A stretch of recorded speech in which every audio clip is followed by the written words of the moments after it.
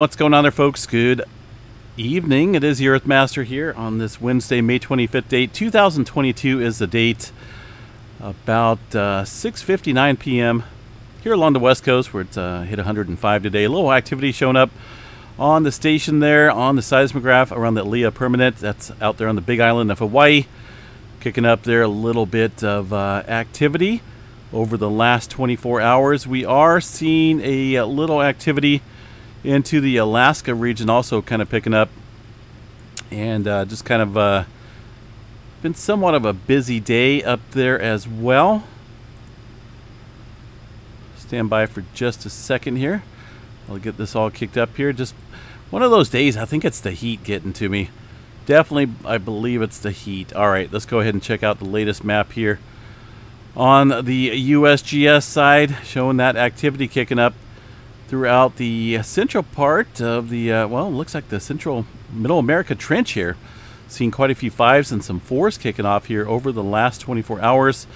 Most of the activity, as far as globally goes, seems to be right around the West Coast region. Looks like the San Andreas Fault here, just south of the San Jose region. A little small earthquake here. We'll go ahead and pull up the all magnitudes map and get a little bit better picture of the activity that's been kicking up in the Southern California region. Santa Clarita area, seeing a little swarming just off of the San Andreas Fault system here. A little small microquake swarm also up north of the Lancaster area, and some movement up and down the San Jacinto Fault area. Little clusters of microquakes, it looks like, up and down the area, including right around the Mexicali area, where we got a little swarming happening there. You can obviously see that 14 earthquakes or so within this region, pretty shallow, and looks like most of it there below the 2.5 threshold.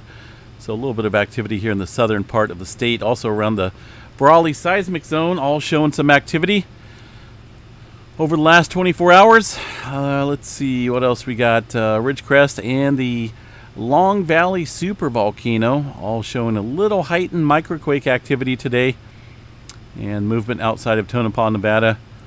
One earthquake here in the Antelope Valley area, looks like within the last hour, a 0.9. And let's see what we got here for the swarm outside of the Pyramid Lake region. This kind of been kicking up earlier today. So far we got about, well, looks like about 45 earthquakes or so within this region of the Pyramid Lake, Nevada area. And still getting some variables on the depth of the depths here of these earthquakes. Only seen 2 earthquakes here at 2.5 and above, but the depths roughly right around 12 kilometers and much shallower. So a little uncertain on the outcome or the possibility of this. It's possible the swarm could just disappear, or possibly could be leading to something maybe possibly a little bit bigger. So we'll see how see how that plays out in the coming hours and days here. Northern California got 1 earthquake outside of the Greenville area. Taylorsville looks like, California, 1.0. Nothing showing up on the Cascadia Subduction Zone as far as the surface level goes. Movement throughout the Cascades kept to a minimal, far as at least the USGS reporting goes. Up and down the Rocky Mountains area, some movement around the looks like Yellowstone National Park up through Montana. Just a couple small microquakes. We'll go ahead and check out the movement here at Yellowstone real quick, see if we got anything to chat about. And doesn't look like a whole lot. I'm seeing what this here is. Possibly, looks like possibly some wind event over here.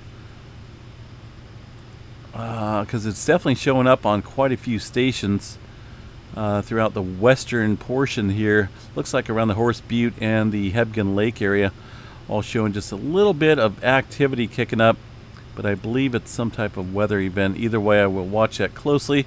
Earthquake activity has been confined here down to the south. A couple of small microquakes kicking up within the region. Otherwise, not a whole lot happening there at Yellowstone today. Western Texas, right around the Pecos, Texas area, Guadalupe Peak, a couple 2s and some 3s in the mix of that area. Nothing really over the course, well, from this morning's update. Haven't seen any further activity here around the New Madrid zone or the eastern part of the country. All this earthquake here is older and still very small in that microquake department. Same with the Puerto Rico area. Not a whole lot of new movement to report here throughout the afternoon time frame. South America awfully quiet as well. The Big Island, like we've seen on the seismograph stations, did show some movement out here. Some very small microquakes kicking up on the board, but I firmly believe these guys aren't showing the total amount of microquakes out here either on the map, just by judging the microquakes that we see coming in to the seismographs. One earthquake here, 2.0, well off the coast of Hawaii. Looks like 16 kilometers or so below the surface for that earthquake. Western Pacific has tapered down pretty quietly. Not a whole lot going on here through Japan area. Only a couple small quakes. Looks like did have a 4.2. This one was late last night. Looks like the newest activity has been confined here to the Samoa and the Tonga region with a 4.6 and a 5.0 in this area. One of those deep at 112 kilometers. One earthquake way off the Java Trench from earlier this morning out in the Indian Ocean. And aside from that, man, there's just not a whole lot of movement taking place here throughout the afternoon time frame. Let's go ahead and check out the tremor map along the Cascadia Subduction Zone, where we're looking at, again, another significant night of tremor. 600, almost 600 epicenters of tremor into the area of mainly Washington. It looks like parts of Oregon and Northern California as well. Still pretty broad area of activity kicking up. And looking at probably well over, I'm going to go back here since about the 1st of May and check out the total tally. You can see the most of it kind of kicked in here around Wednesday the 11th. And then we've kind of been seeing this up and down pattern there of activity. 6,151 epicenters of tremor. And that's kind of a pretty good number there for just 25 days or so over the last 3 weeks. Pretty significant number, I would say. And we'll watch it pretty closely. It appears that it may be going down a little bit.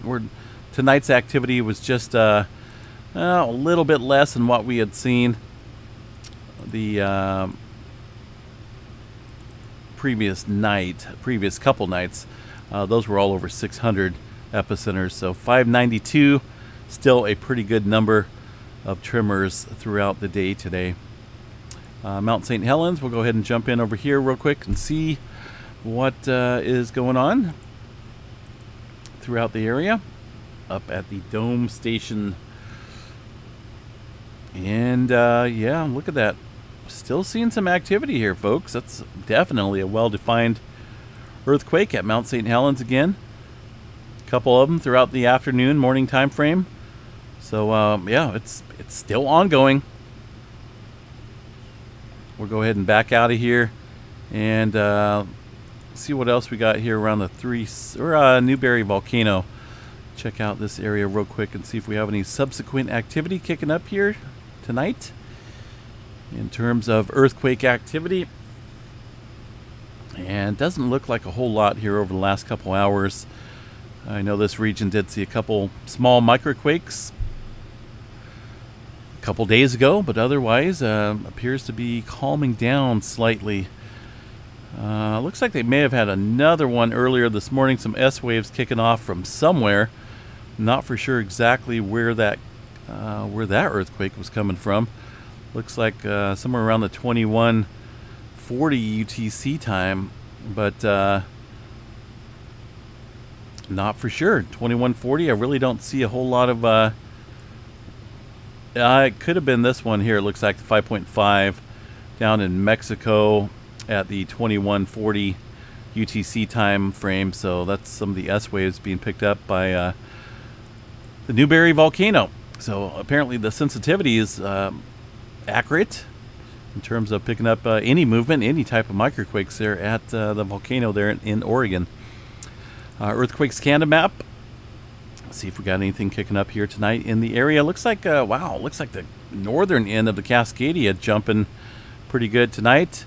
Shouldn't say the Cascadia, but it's kind of west here of the Cascadia Subduction Zone. That's a blue line. This here is going to be the Pacific, and the kind of like right in the middle between the Explorer Plate and the Juan de Fuca Plate here, right in the bend area. So yeah, a couple small quakes there in the area. Looks like 3.0, 3.2, and I believe we got another 3-pointer in there, 3.3. A couple other smaller quakes within that region over the last 24 hours, so kicking up a little bit. 3.1 around the Port Hardy, BC area. Again, this is on the Pacific side of the plate boundary of the Explorer Plate. That's kind of bumping up pretty good there in that aspect of earthquakes. Let's see. I think that's about it for earthquake movement. We did have, of course, a solar flare kickoff earlier today, an M flare. And that was from a sunspot, which is now kind of facing away from Earth, 3016. Got a couple new developments kicking up around the bend, but aside from that, we're not looking at any significant flaring. These guys did bump it up a little bit to 10% for an X flare, 30% chance for an M flare, and 90% chance for a C flare. No major changes going on the 3-day geomagnetic forecast. Only a little heightened amplification of the KP index here around the 3 to 4 range. Looks like over the next couple nights. So we'll see how this plays out as time goes on. Time marches on. All right, guys, I'm going to bounce out of here. Keep it a little short tonight, and I hope everyone enjoys their evening out there. There's another spike there on the Mount St. Helens area. See that little earthquake? Definitely getting some movement. I've been also watching the area around Southern California. Around Barrett has been showing some movement as well. Of course, the Aliyah permanent station here showing some movement. That's on the Big Island of Hawaii.